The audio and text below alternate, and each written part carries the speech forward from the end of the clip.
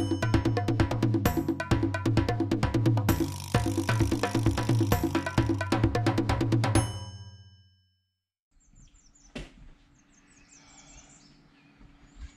hello. Good morning to you, internet people. Guess what I found? I found some good old Guncotton. And when I say old, I mean I found 2-year-old Guncotton. I forgot I had it, but I made it 2 summers ago. Do you think it's still fast? It's unstabilized, just regular nitrocellulose. This stuff tends to degrade over time unless it's stabilized. But let's see what it does. It's pretty dang old. It feels a little sticky and the fibers are weak. And it does have a little bit of a weird burny smell to it. It's very fragile. The fibers have weakened quite a bit. We'll do this over my sink. Woo! Not very fast at all. Yeah, this stuff's not nearly as fast as my freshly homemade Guncotton is. I'll link some videos down below. You guys can check it out. But it's still going to be fun. We're going to do some cool slow-mo shots with it and see what it looks like. A longish string in here. There we go. Something like that.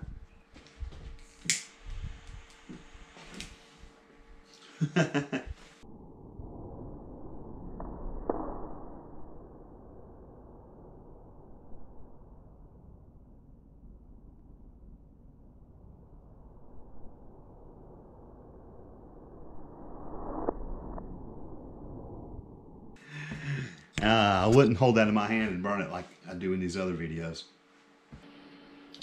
This stuff is definitely different. It's very weak feeling. It's like the fibers break apart, and there's a lot of like dust left in the bag.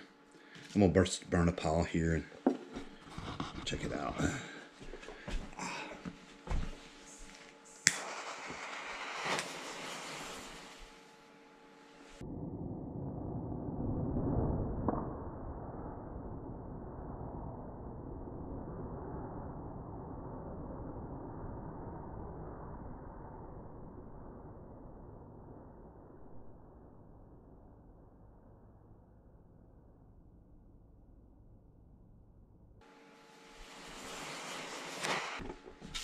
Ooh, crunchy. It doesn't feel, oh, the wind's blowing through my window. It's kind of crunchy. Feels like sand. Huh. When it's not fully nitrated well, and you freshly make it, it leaves like an ash behind. It doesn't feel gritty like that. I wonder if that's just carbon left behind. Maybe I should save that. That little black powder. Let's do another one. Let's make it go round.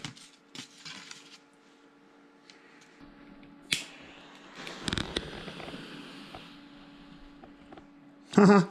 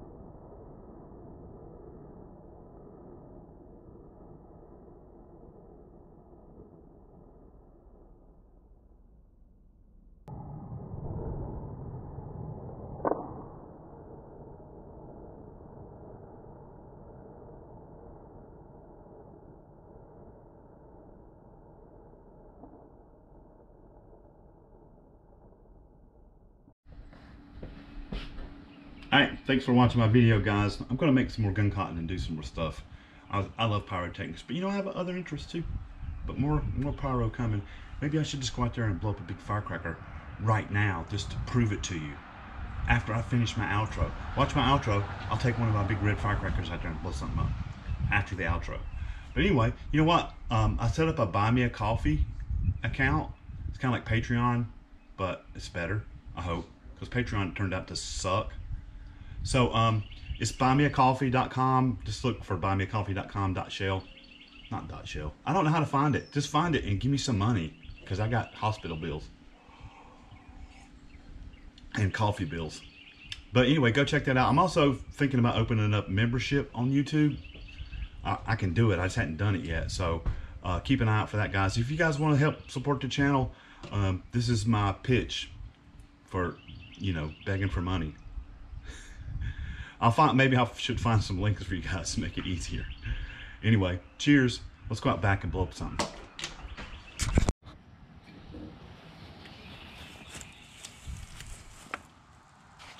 All right, guys. One of my infamous 1 gram homemade flash powder firecrackers onto a ginger ale can. This video is not sponsored by any ginger ale soda company. Let's strap it down there. Remember, I make these videos to entertain and educate. They're not for you to emulate.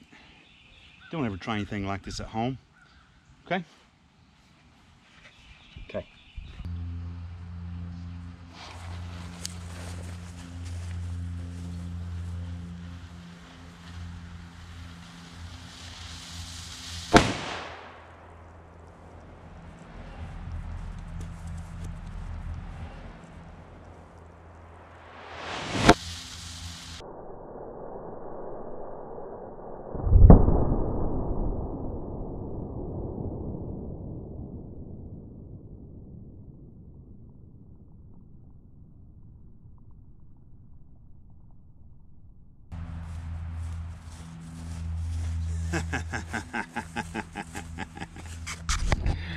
Woo. All right, let's find that can. Oh, look, it's got a little bit of ginger ale left in it. Oh, nice. Didn't open the top, but it sure did open it.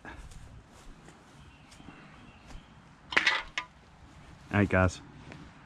Peace out. Thanks for watching. Tune in next time. Whatever.